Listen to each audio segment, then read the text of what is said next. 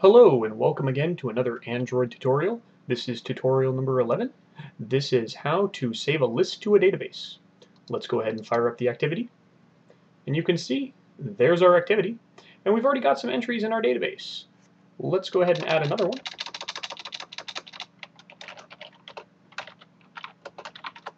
And let's save it. And you can see it gets added into our list view down here. Let's exit our activity and then reload it. And you can see our entries persist. And the way we're doing this persistence is by storing and loading those entries from a database. Now let's examine our tutorial. Our project only has two files.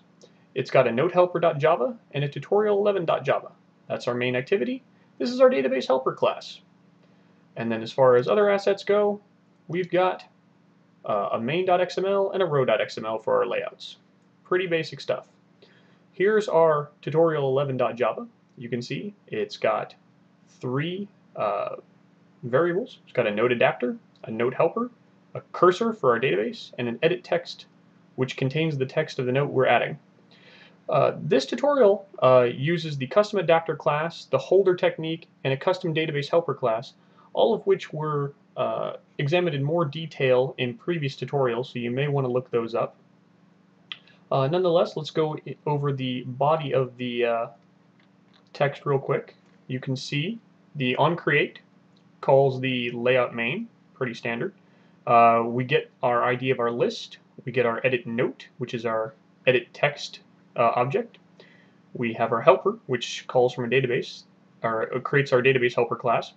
We call a getAll on that helper. That gives us our cursor. We manage the cursor. We pass that cursor to our adapter. And then on our list view, we set that adapter. And that's pretty much it. The only other thing we have is our button, on-click listener. Now let's scroll down. You can see we've got an onDestroy, just calls super onDestroy and helper close. This is to explicitly close our database helper. That's kind of important to have whenever you're working with databases. We've got our on-click listener. This should be pretty familiar to anyone who's worked on any of the previous tutorials. It's the same basic button listener that we've used before.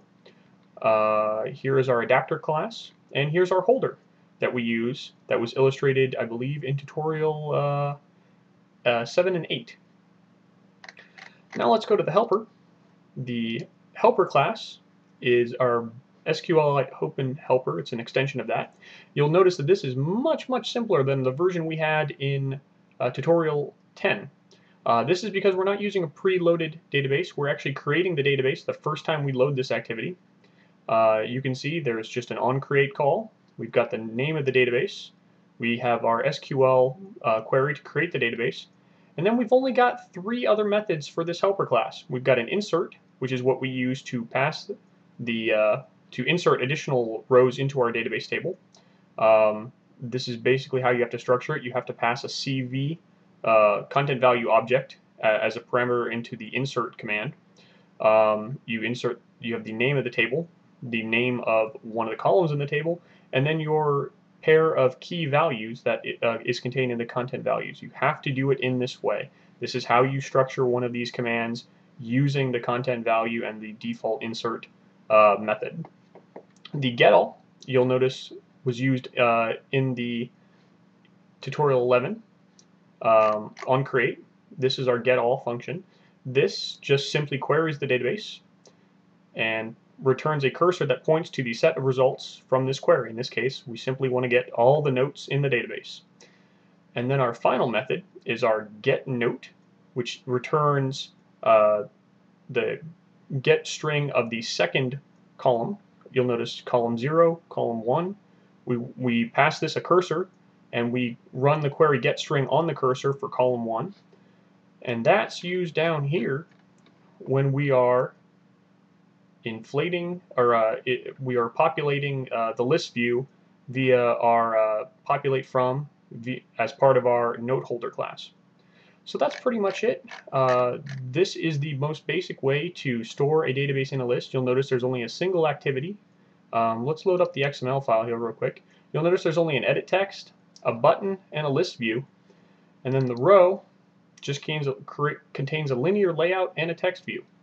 That's it. I'll put this one up for download. If anyone's got any questions, feel free to ask. The next tutorial is going to contain an extension on this, so you'll want to have a good understanding. Actually, the next several tutorials will be extensions on this one, so you'll want to probably have a good grasp of how this works, and I'll talk to you soon.